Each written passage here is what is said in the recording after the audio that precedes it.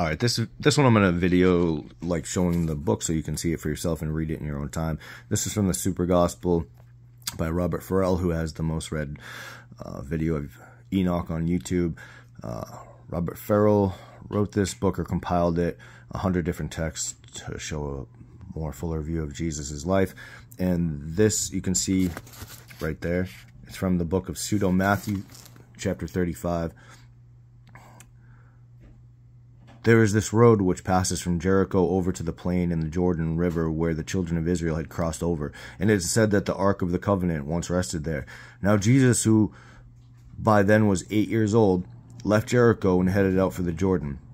This path was not safe for men to walk, because over by the side of the road, not far from the riverbank, there was this cave where a lioness lay nursing her cubs. Jesus came from Jericho and went right in before them all.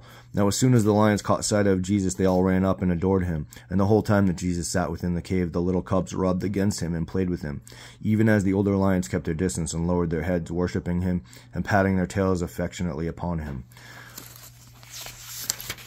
Now those that were standing off in a distance, unable to see Jesus, said he would never have offered himself to the lions unless he or his parents had committed some serious offense. And as these people were speaking to one another, overwhelmed by their grief, behold, Jesus suddenly came out of the cave in plain sight of them all, the pride of lions going before him, and the cubs playing with each other all around their feet. And Jesus' mother and father stood, heads bowed in the distance as they looked on. The others also kept their distance on account of the lions, not daring to approach them. Then he said to the people there, "How far superior are the untamed animals to the likes of you, seeing how they both recognize and venerate their Lord, whereas you men, even though you have been made in the image and likeness of God, have no idea who he is.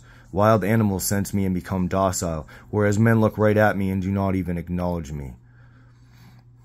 After this, the waters of the Jordan spread to the right and to the left, and Jesus went across before them all, attending to the lions.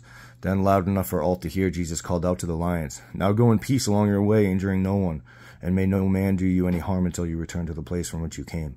And they bid him farewell through their cries and their gestures, and then they moved on to their proper domain.